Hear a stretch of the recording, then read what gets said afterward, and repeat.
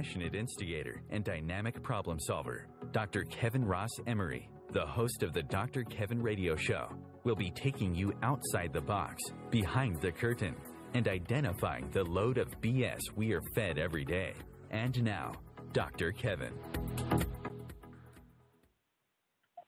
Hello, hello, hello, and welcome to the Dr. Kevin Show here on OMTimes, where we're changing the world, wait for it, one ohm at a time. Please, as always, remember that this is a live call-in show, so if you wish to share a thought, ask a question, offer an opinion, as long as it's respectful, you may do so by calling in at 202-570-7057. Again, that's 202-570-7057. Tonight's guest, or, I don't call her a guest, she's my revolving co-host that comes and plays with me when her schedule will allow it, is none other than the Reverend Dr. Lori Powers-Otto. You get full title tonight, baby. Yay. Yay. I figure at this point, everybody needs to kind of sort of tune in on what you're bringing to the table, especially for tonight's discussion. But before we go there, for those of you who tuned in tonight because this topic interests you, and then those that just tune in every week because, it's always going to be interesting, as they like to say here on the Dr. Kevin Show. So, Dr. Otto, how have you been? What's been going on? What's new in your world? Share a little bit, as a revolving in and out co-host, our listeners, inquiring minds want to know. Well, see, I have just been straight out busy.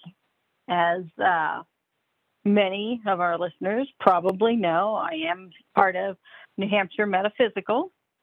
And with that, I do at least one event every month, whether it be our wonderful psychic circles, which I absolutely love doing, or our weekend psychic fairs that are online for an entire weekend, and then the one day in person. I will always be at that one day in person. Love doing those. Oh my gosh, the connections, the people, and just various different things like that. But going along with tonight's topic, it's very funny because I just started writing a new book. Wow. Tell me more. Tell me more.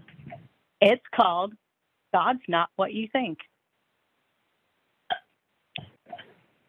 God's not what God thinks either. So, it's all fair in love and war. I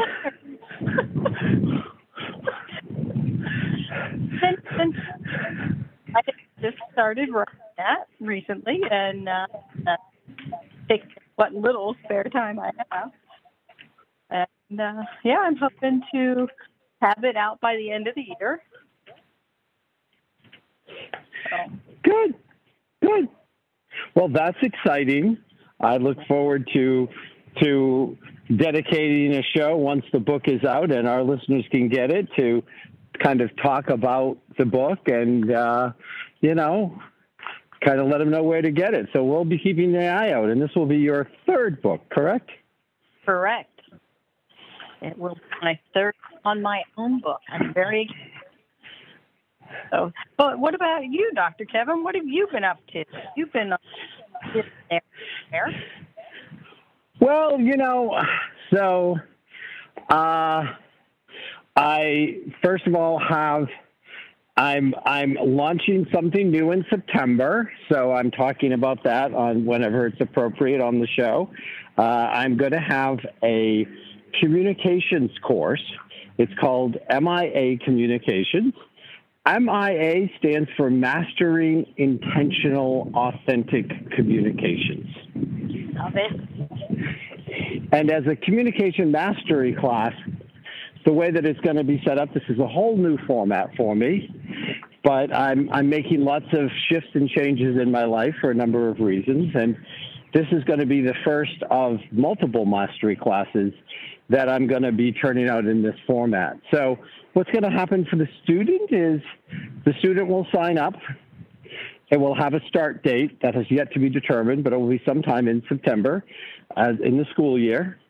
And then they'll get a 45-minute Zoom class that I've pre-taped on Tuesday. Right now, that's the working concept. And then another one on Thursday.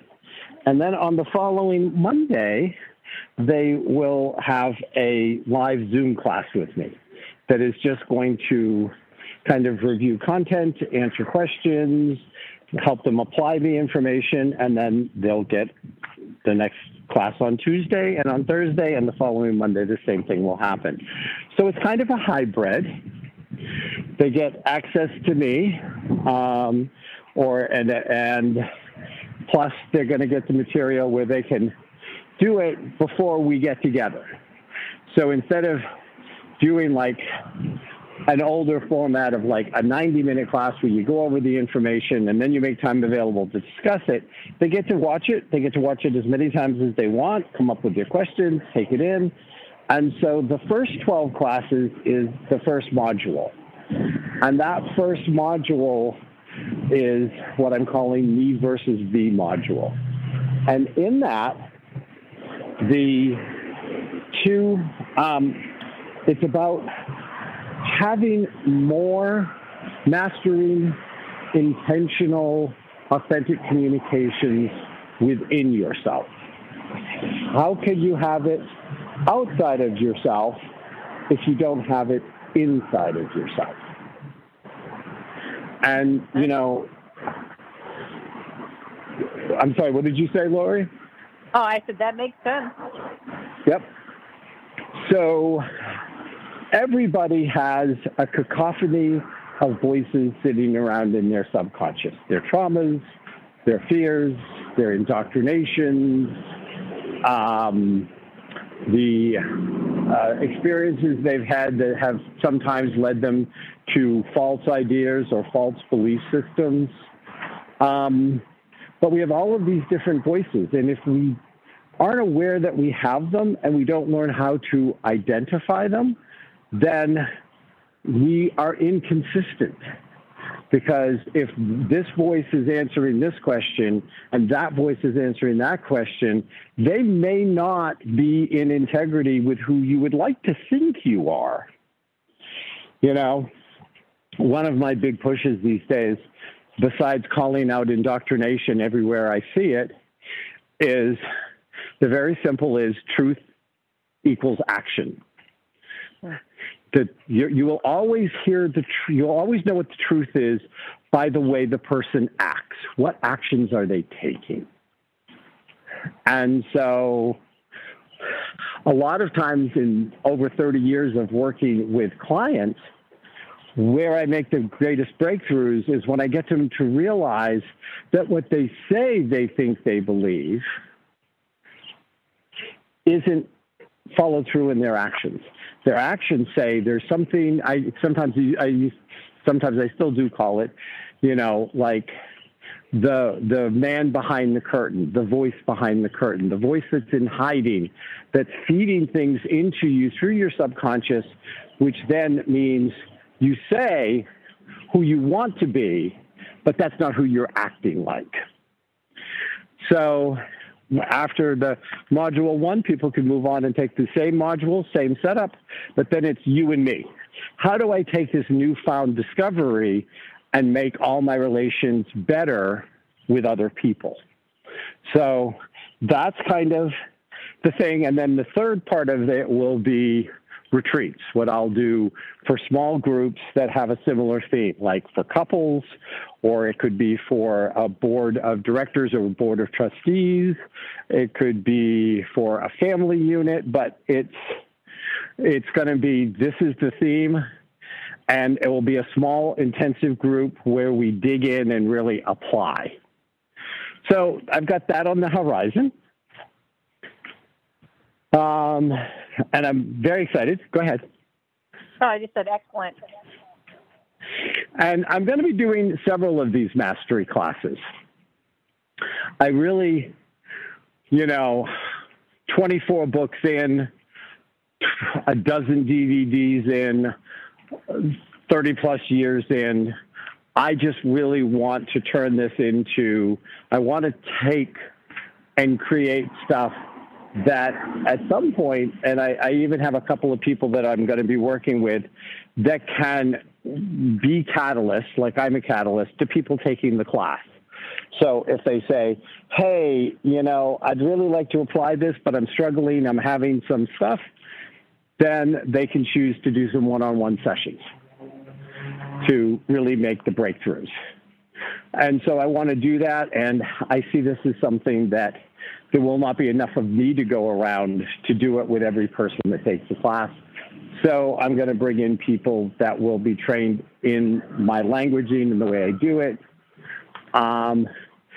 One of the things that I'll be discussing is the wheel of chaos and other different concepts. And, and choosing people who I know are already grounded in the foundational same ideas or the same values, or they see the world I do, but they're going to have to do it with my language to work with the people because they've taken the class. So it's not like I'm taking somebody who says, hey, I've always wanted to be a coach. I've always thought that I had psychic abilities and wanted to help people. No, this is people who already have established practices, established history, and all they're going to do is learn the language of my system to be able to work with people in the terms that they're being taught and worked with me. Because I don't know about you, but sometimes you see these classes and courses and weekends, and the big kahuna on the front stage pawns you off to somebody in training that has about 5 minutes of life experience and took a weekend class and doesn't know one end of reality from the other, but they're suddenly going to be coaching you. You know what I'm talking about? I 100% know what you're talking about. The wannabes that haven't really learned yet. We see them all the time. Certificate collectors or people who will take it that they think they're an expert, but they're not speaking the same language as the person who's presenting the program. So you're really getting mixed messages. And that sounds like what you're absolutely trying to avoid is you want your message to be clear, concise, and to the point. And consistent. Yeah.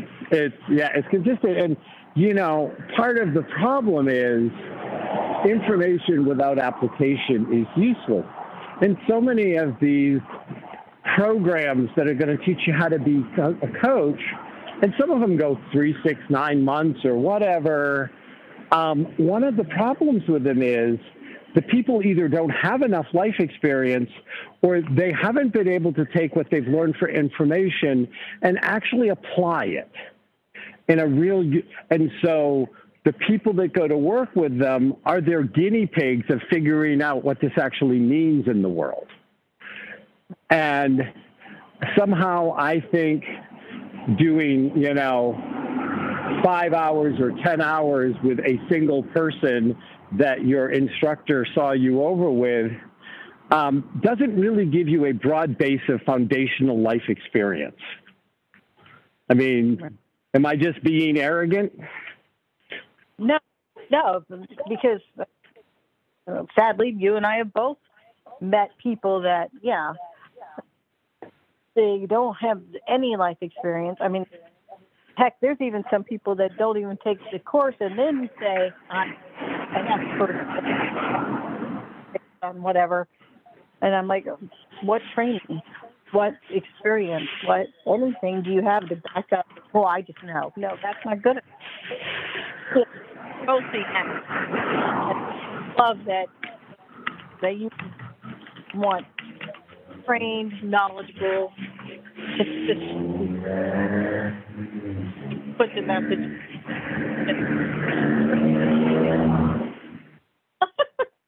well. And give them tools so that they can incorporate it, they can live what they're learning.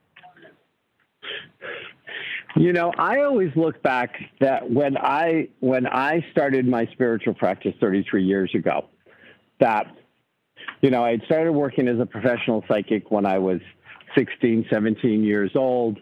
I spent the time to really work on and understand how my psychic worked and what it meant.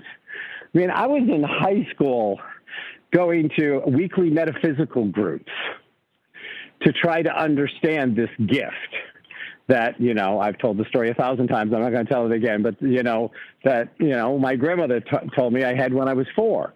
But having a gift and knowing what the hell to do with it are two different things.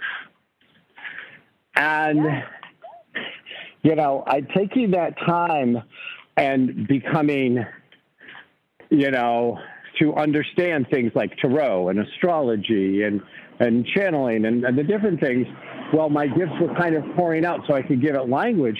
But then, you know, almost 15 years in the corporate world doing training and working with people and people development and training programs and all sorts of different industries. When I stepped out to create the union, I had a number of skill sets and experiences that collided together. And were my early clients, were some of them a little guinea piggish? Probably, but I never hesitated to know I was bringing value to them, that they were walking out there with value if they chose to take it. Right.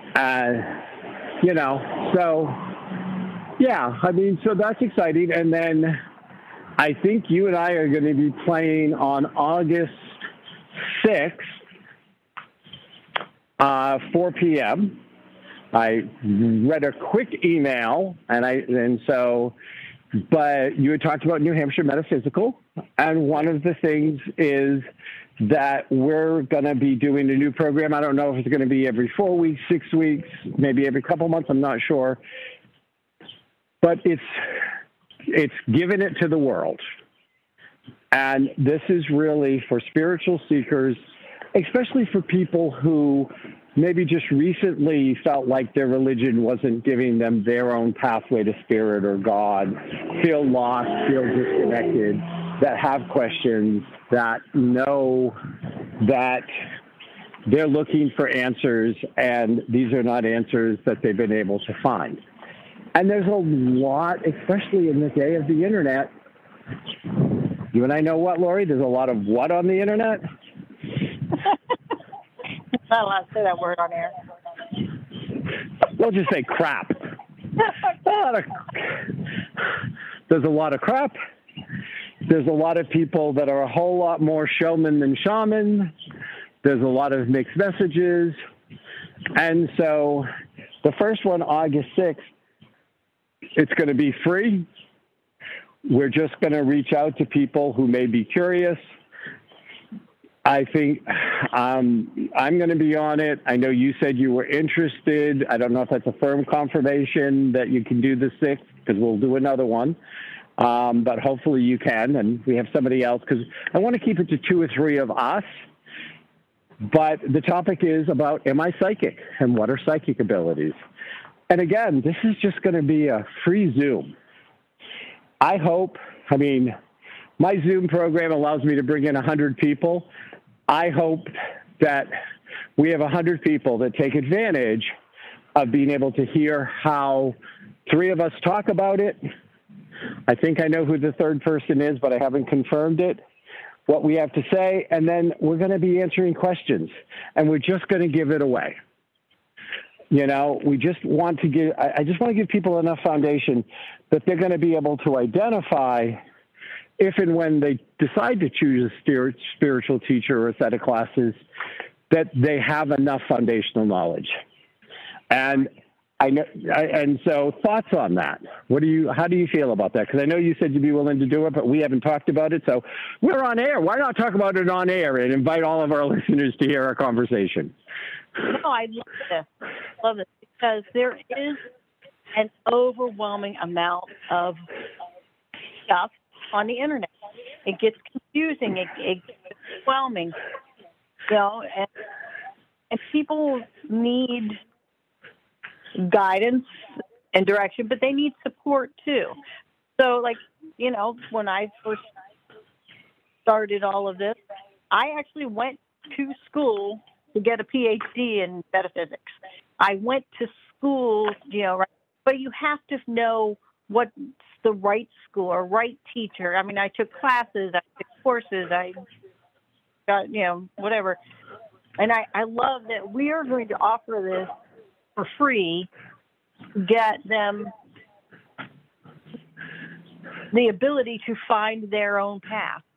We're not going to give them a path. We're going to help them find their path, but paths with integrity, paths that their needs.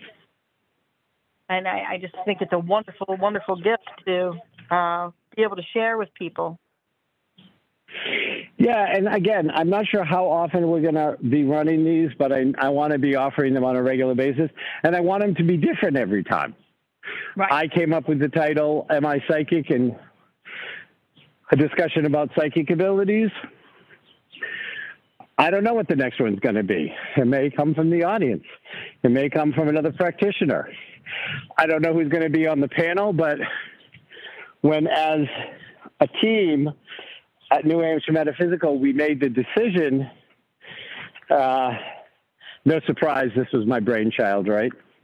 That we made the decision we were going to go forward with it. I said, because there was, you're talking about 2 to 3 practitioners, but, we may not be able to find that. What happens if we don't find one? What happens if the date doesn't work for anybody? What happens? I said, I'll do the damn thing alone. It's not like I can't, but I want to give them your perspective and another person, not just my perspective. I want them to do that. So anyway, so I'm excited about it. Yeah, definitely. So let's get into tonight's topic. And I'm going to ask you this question, and we may not get it completely answered before we have to go to break. But tell me what you know about the Reformation. The Reformation? Okay. I don't know. I don't know. Do you know what I'm referring to? I don't. I've been lost. But my mind has been shot all day, so I apologize. No, it's okay. The Reformation. And I think it's called a couple of different things, but it's when the Protestants broke away from the Catholic Church. It's when the Catholic Church imploded. And you had all of those religions spiral off. Now, do you know what I'm talking about? I don't know what I'm thinking, but that wasn't it. I'm totally lost. Those things happen, and they've happened in every religion that we know of, where people have branched off because their beliefs or their ideologies or their needs have changed, right? And whatever they started with doesn't fill their needs anymore, doesn't feel right to them anymore. And I don't have a problem with that, but the problem that I have is then all of a sudden you're right and you're wrong, and I have a huge problem with that. Right. So the interesting thing about the Reformation, and I feel like we are back in a way almost in the energy of the Reformation in some ways. But the thing I always found fascinating about that period of history was, for over 1,000 years, you had your Asian religions, you had your Muslims, and you had your Catholics. And then you had little indigenous tribes that most of the time were getting swallowed up, converted by the sword, forced to give up their belief systems, Wiccan, pagan. But you know, and then always waving through there, we've got the Jewish faith, which for people who maybe aren't aware of it, Judaism is the father of both Islam and Christianity. Yeah. And so in that, part of what made that unique is that the Catholic Church had brutally kept power and incited violence and killing. They were so corrupt at the time. They sold indulgences. There was no real God kindness left in the church structure. The kindness came on the priests and the monks and the nuns who had a personal calling and were out there doing the work. But the organization itself had got rotten to the core and was and were burning people at stakes and killing them and doing all sorts of horrendous things. And you had, in a very short time, all of these other religions pop up. The Protestants, which is the protest religions. Protestants, protest. We are protesting the Catholic Church. And that they pushed back against the corruption. Everybody lost faith and trust in the Catholic Church, or not everybody, but all of those people that broke into all of the modern day Protestant religions completely lost faith in the Catholic Church and its ability to be the holder of the will of the Christian God. So does that make sense when I say that? Yeah, no, and that is correct. So, that's opinion. That is the historical fact. Yeah. So, and one of the modern day religions that came out of it, and you're going to have to come back after break to find out which religion am I highlighting in this next sentence.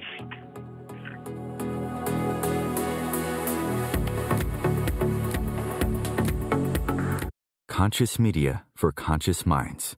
OMTimes. Host your show on IOM-FM, the radio network of OMTimes Media, one of the more recognized brand names in the conscious community, and is backed by the extensive marketing reach of OMTimes. Hosting a show on IOM-FM immediately connects you with our extensive dedicated community. Vox Novus, the new voice. Vox Novus, the new dimension. Vox Novus, thought and movement leaders who will share from their experience and offer tools to help us navigate our rapidly changing world. My name is Victor Furman. Join me every Thursday at 8 p.m. Eastern on OMTimes Radio for Vox Novus, the new voice. Ascending Hearts is no ordinary dating site, but a spiritual dating site with a purpose, to link you with your soulmate. We engineer the serendipity so you can trust that you will attune with someone that has the same matching vibration as you. Ascending Hearts, the conscious dating site for the spiritually aware. Try Ascending Hearts for free. AscendingHearts.com. If I could be you, and you could be me, for just 1 hour. If you could find a way to get inside each other's mind. Walk a mile in my shoes. Walk a mile in my shoes. Walk a mile in my shoes. We've all felt left out. And for some, that feeling lasts more than a moment. We can change that. Learn how at belongingbeginswithus.org. Brought to you by the Ad Council. Walk a mile in my shoes.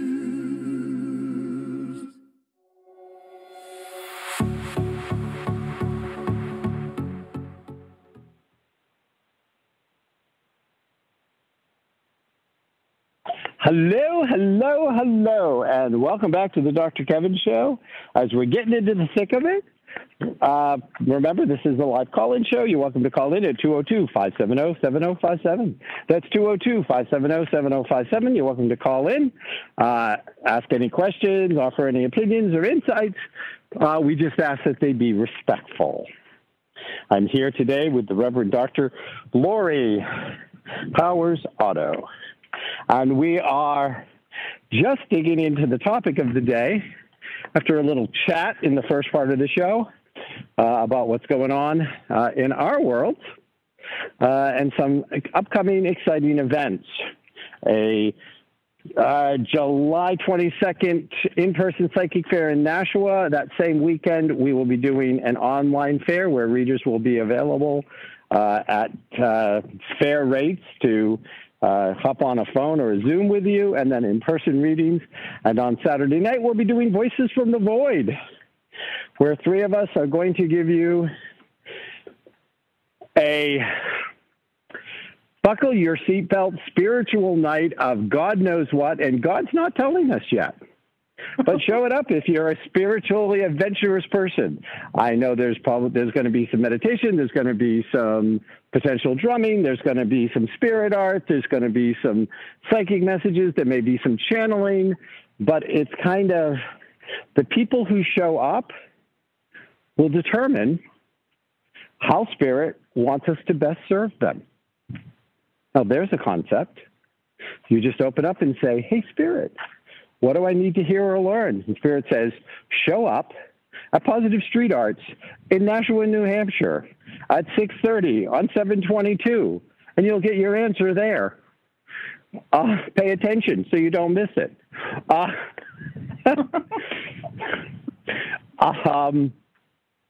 that said, the one religion that came out and didn't come out as a religion, but really was part of the Protestant Reformation and the separation and the breakdown of the Catholic Church as being the all-powerful owner rights on the Jesus mobile, is that science, modern science, came out of that time. And modern science came out because they lost faith in the Catholic God, but they wanted to prove that God existed through intellectual exploration. Like, they wanted to study and understand the miracles that God created in the form of the human body, in the form of the environment, the nature, animals, that some great power created all of this fascinating and highly, even now, mind-blowing complexities of how things work and interrelate, that science is still discovering new things every day. 500, 600 years later, we still are just every day proving that there is some kind of supreme intelligence, whatever you wanted to call it. It wasn't more until like the late 1800s that science started to dip into the, we're gonna prove God doesn't exist.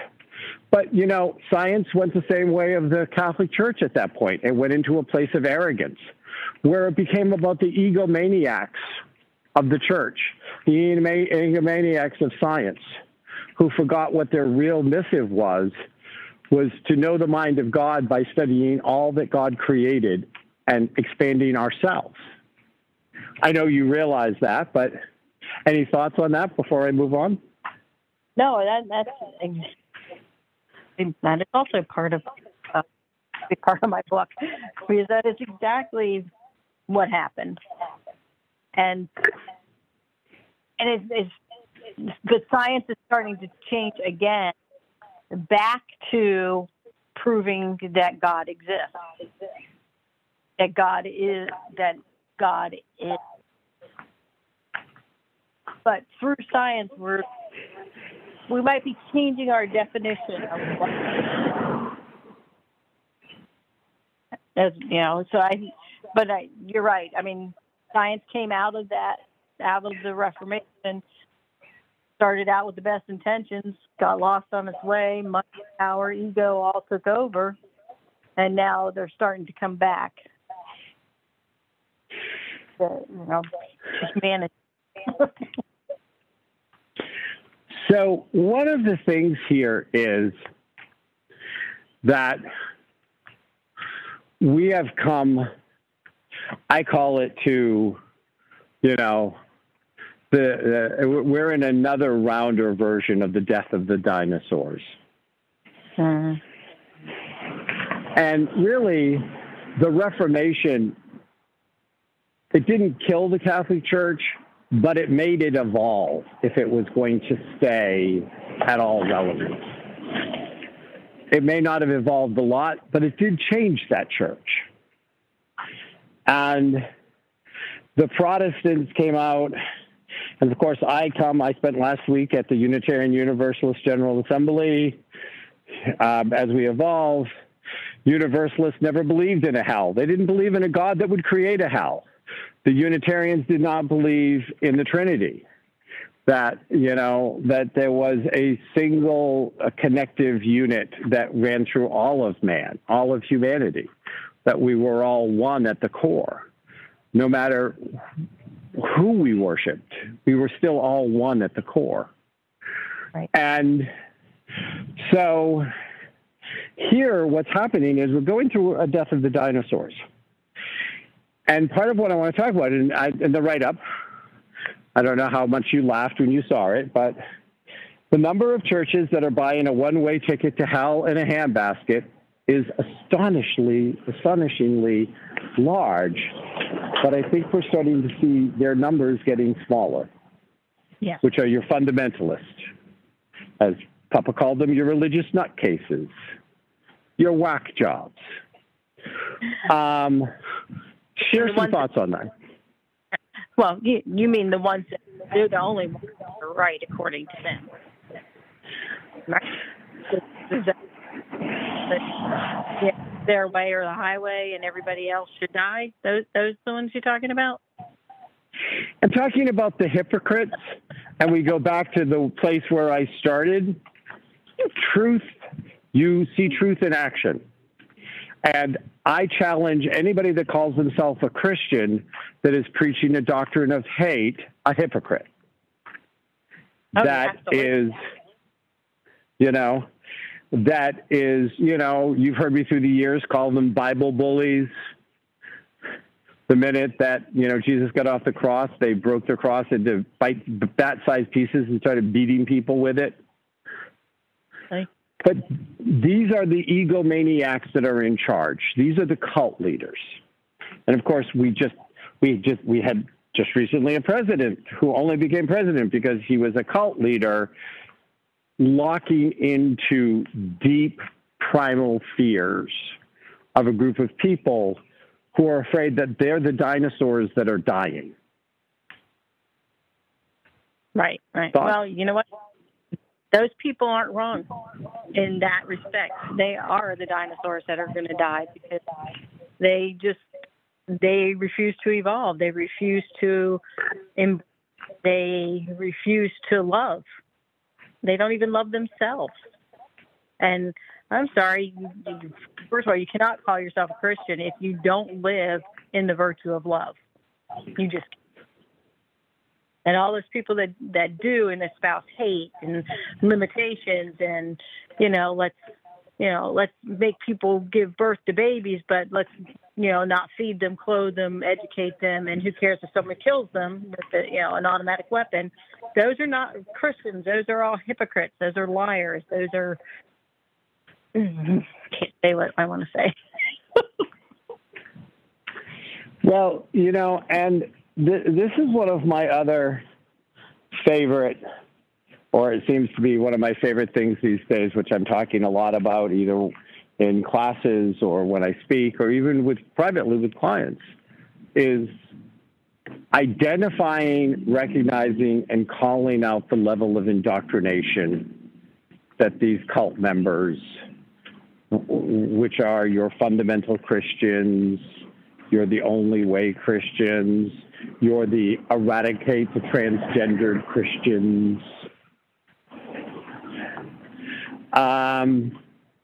The ones that are preaching hate.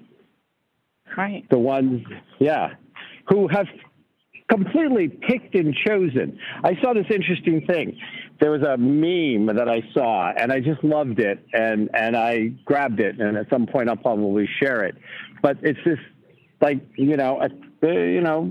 somewhat attractive young guy in the meme, and he is pointing out the fact that it was, I was born a sinner too. My sin is mentioned in the Bible 25 times. I tried to change but couldn't. Luckily, society learned to accept us left-handed people. Right. Nicholas Ferroni. Yeah. Hey, 25. Go ahead. What? As someone who is left-handed, I'm very familiar with it. And it was amazing, even as a child, the sideways looks, you're less than. You shouldn't exist. Someone said I was a spawn of the devil. That's why I was left-handed. No, I'm a child. I'm a child of love. I'm a child of God. But that narrow-mindedness has no place in this world. It just has no place in this world. But I'm sorry. Well, yeah. Well, so I wasn't raised Christian. I have Christian family members. I even have some of the more fundamentalist Christian family members. And that's their journey, but I recognize them as indoctrinated, because indoctrination means you're taught to not think for yourself. You're taught to not ask questions. You're taught to just accept what's being said and follow like sheep. Right. And the level of indoctrinations in some of these, and I have worked with recovering Catholics, recovering Muslims, recovering fundamentalists, recovering Mormons, and I mean, this indoctrination goes back to the womb. Yes. And go ahead. I just said, and it's terrifying. And it's terrifying because they're afraid to question. They're afraid to think. They're afraid to have agency. They have been convinced that they do not have the mental capacity. They're treated like children that have to be, herded their whole life, or they will fall to sin. And as I've shared before, and I got this actually from somebody else who used to be my business partner and my significant other for 7 years. Sin, self-imposed negativity, S-I-N. That's all sin is. Self-imposed negativity. Yeah. But anybody who is obsessed with sin is living a guilty as shit life. Yep. And can I say I don't understand that as a reverend, as someone who grew up a Christian, as someone who studied all of this. I don't understand how someone could believe that God would give them free will and punish them for you. How, if you don't, put the spoon on the correct side of the plate, you're going to hell. If you jaywalk, you're going to hell. I mean, it's silly. And the sad part is, for many of those people that are living in that indoctrinated reality, they're already living in hell. Yeah, they're uncreated. Yeah, because let's face it, you can't, especially the ones that get really like, even if you think it's a sin. No, thinking is not a sin. Right. It's crazy. I mean, But one of the things that the Catholic Church did at that time before the Reformation, and even somewhat after the Reformation, but as it was going on, besides trying to burn as many of the leaders of the Reformation as possible, or their followers, burn them at stakes or punish them or whatever, was they went after scientists, because scientists were inviting people to think. And the church didn't want thinking members. They did not want questioning members. And we see that today. When I hear terms like woke, it's like, yep, and it's a good thing. We want you awoke. We want you awakened. We want you present. We want you participatory. We want you questioning. We want you evolving. And evolving is the epiphany. I'm not pronouncing the word right. But it's the polar opposite of what these nutcases, indoctrinated, cultish, pseudo-Christian religions are preaching. Exactly. And that's why it's back so hard, though. They're afraid that if enough people start thinking, they will like the dinosaurs. And hopefully they will. I mean, I do feel that more and more people are waking every day. More and more people are starting to question and change their mindset. We're becoming more welcoming and more loving, because that was all bred out of us over the years. It wasn't that long ago when an Italian couldn't marry a Spanish person, or a black person couldn't marry a white person. That wasn't that long ago.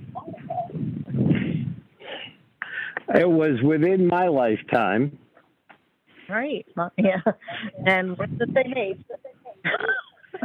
I mean, it gives me hope. It gives me hope that we are growing, but they're grasping at their last breath.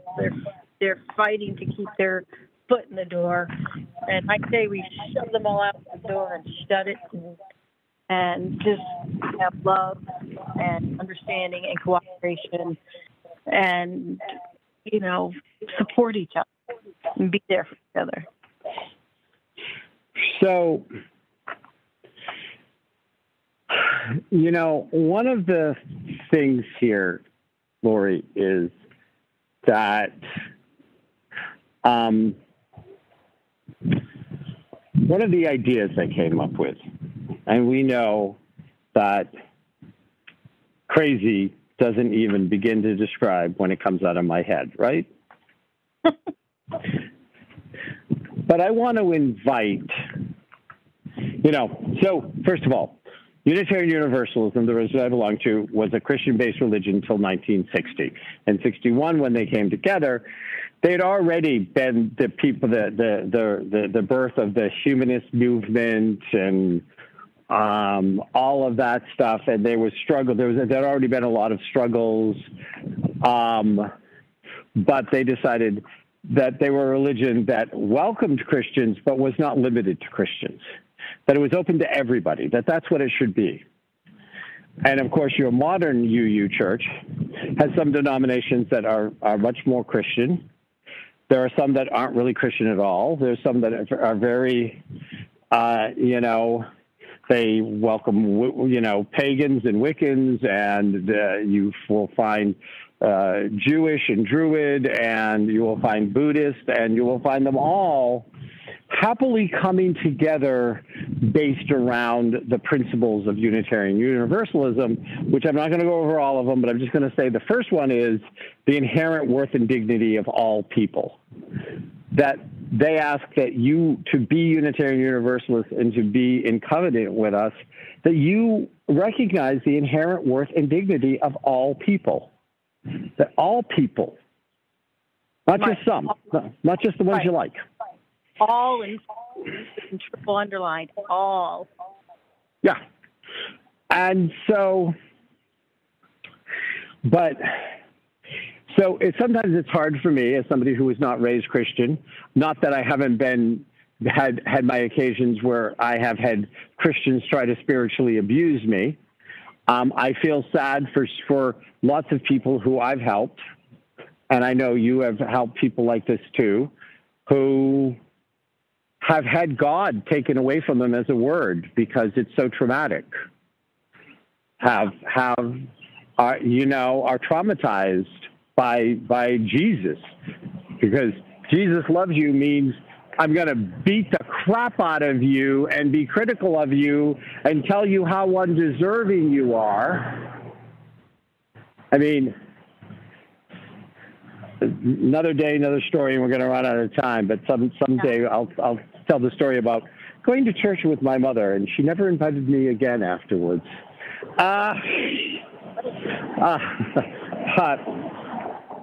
But I have an invitation, and it's an invitation to people who see themselves as actively Christian, that feel like they're living the Christian message, that they believe that in living it, Christian in action. I think the group should be called Christian in Action, the CIA, the religious CIA. And I would like them to see them take Christianity back. I would like them to start unifying and going against what is a minority of Christianity. It's still a minority. The nutcases, even with these big mega churches, if you look at all the numbers, they're still the minority. And that they need to push back as a cohesive unit of people that are actually living Christ-like lives. And say, we do not recognize you as a Christian religion. You do not act in Christian ways. Amen. But this is one of those where I really think it's got to be the Christians that throw out these deviants, these cultists, these egomaniacs, these hate mongers. And so I'm inviting my listeners to take my idea. If you are a Christian, I support and applaud you being a Christian. If you are a Christian in action and you feel like the message of Christ is sacred to you, then how can you sit back and let other people abuse it? You need to call them out. You need to start to recognize, you need to start to push back. The whole thing with the Southern Baptists that got rid of 3 congregations because they had women pastors, because women are not suited to be ministers, even though one had been a minister for over 30 years of a very successful congregation. This is the desperate act of a dinosaur. Yes. Bad. Some of the earliest... Go ahead. Sorry, go ahead. Go ahead. Some of the good. No, go ahead. Go ahead. Say some of the earliest preachers or pastors were women. The ones who were in the communities and the villages, a lot of them were women to start with. So this whole thing about women not being able to be pastors and reverends and whatever is just a desperate cling for power. Yes, and it gets more and more ludicrous.